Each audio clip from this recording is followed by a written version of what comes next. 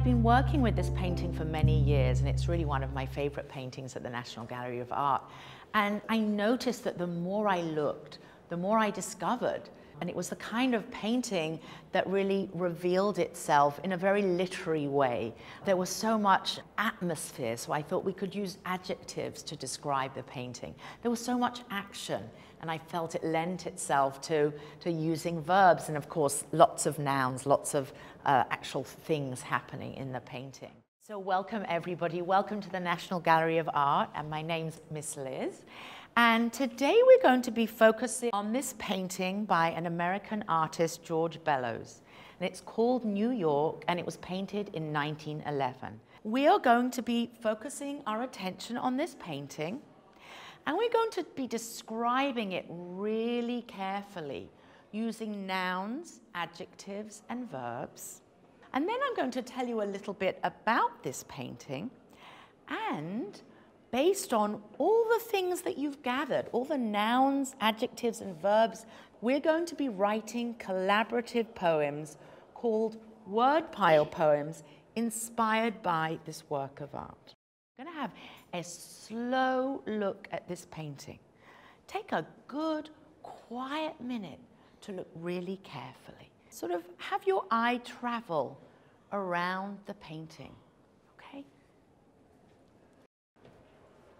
All right, so under your stools is a board and paper that looks like this with a pencil. Look again at the painting and find 5 different nouns that you see in the painting. And remember that a noun is a person, place, or thing. So on each post-it, write a different noun, okay, on the yellow post-its. And I'm going to do it at the same time. Do one on each post-it, okay? And you'll see why later. All right, so now turn to your shoulder partner and compare some of the nouns that you've started to discover in the painting. Just have a mini conversation for a couple of minutes.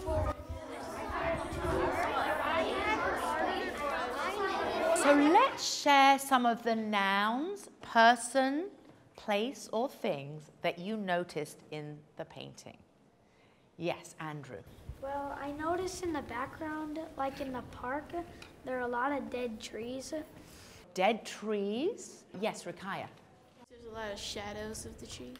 Right, so shadows of the trees. In the crowd of like all the people, there's like black and doll and all these doll clothing. And there's this one lady with a bright red dress. I think the artist wanted that to stand out. I noticed a man that's cleaning the street, and he's right under the guy with the black jacket that has a mustache, and he's wearing all white, and it looks like he's holding a broom.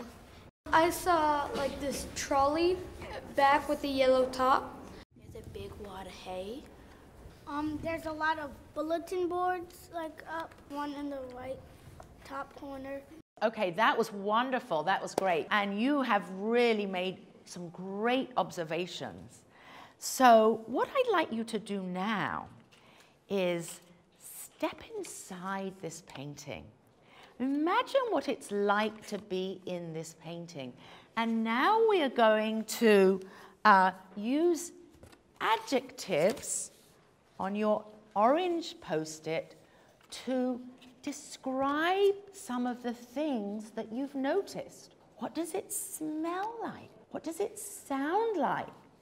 Are the buildings tall? So think about adjectives that describe nouns, and come up with 5 different adjectives to put on each of your orange post-its to describe any part of the painting. So take just a couple of minutes to jot those ideas, those adjectives down for yourself. Yeah, Finn. So for adjectives, do you like use a describing word to describe like smelly, busy, whatever? Yeah, so it could be smelly or busy. Maybe you describe the building as tall, right? That's an adjective. You're describing something.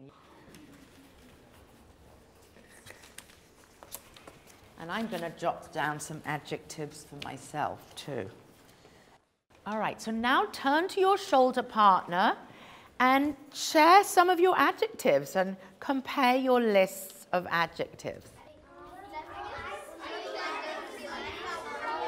We're going to come back together, and I'd love us as a group to share some of the adjectives that you came up with. Jamarco. Also, it's like one part of the sky is like black, but the other side is like a lightish blue color. Yeah. Okay, Kennedy.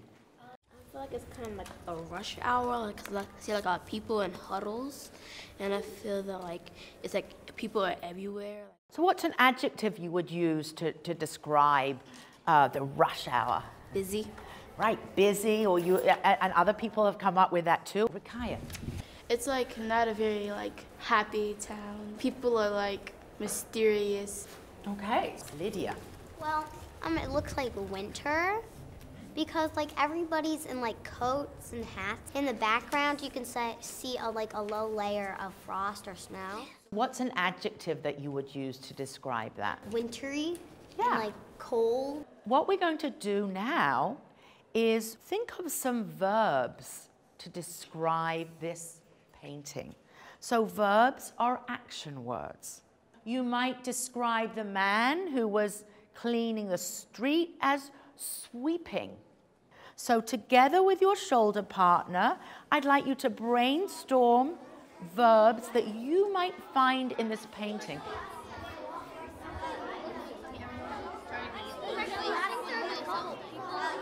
All right, we're going to come back together, and I would love to hear your verbs or your action words.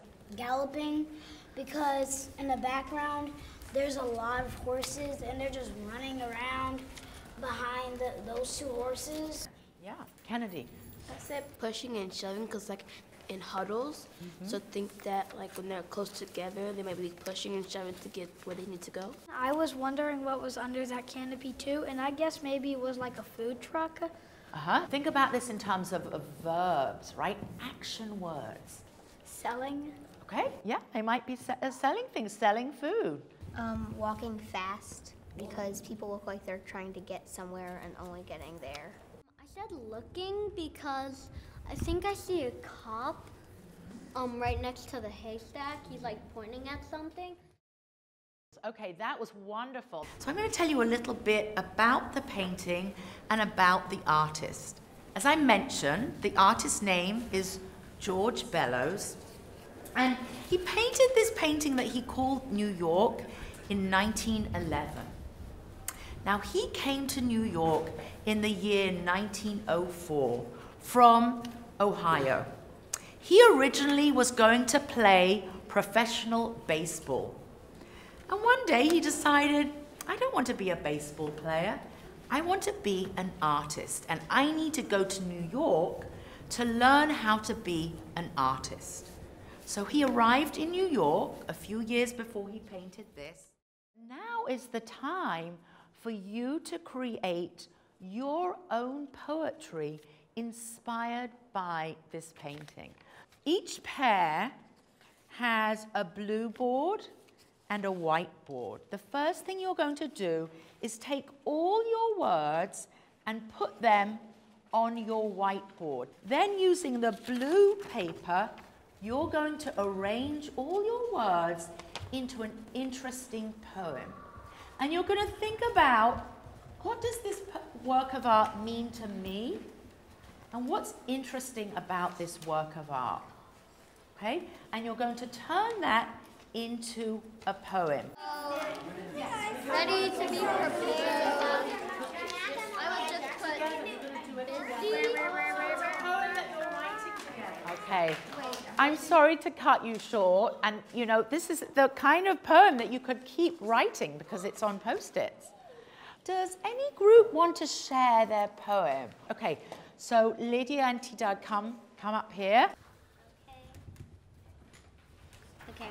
One really bright red dressed in the loud busy, smoky streets of a city with horses and a wagon on this cold winter day. The loud noise settles as your eyes fall on this beautiful thing. All the other clothes are dull and brown. This dress stands out. The chaos encases this brightly covered frock. The tall building is nothing compared to the bright red dress. Oh, nice, thank you. Finn and Nick. Okay, busy cops looking, cold snow rushing, the smelly horses trotting, the flashy vehicles honking, and the safety pickpockets casually walking. That's great. I think you really captured the atmosphere of this painting. I could even kind of sense the rhythm of it. So what I loved is that we looked really carefully. We had a slow, quiet look.